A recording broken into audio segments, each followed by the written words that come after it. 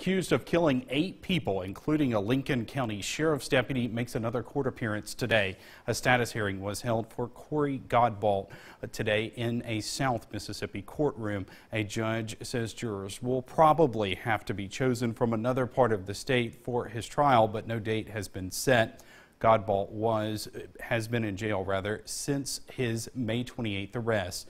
Deputy William Durr answered a call about a disturbance at the home of Godbolt's in-laws. Durr and 3 others were killed there. 2 people were killed at a second home and 2 others were killed at a third home.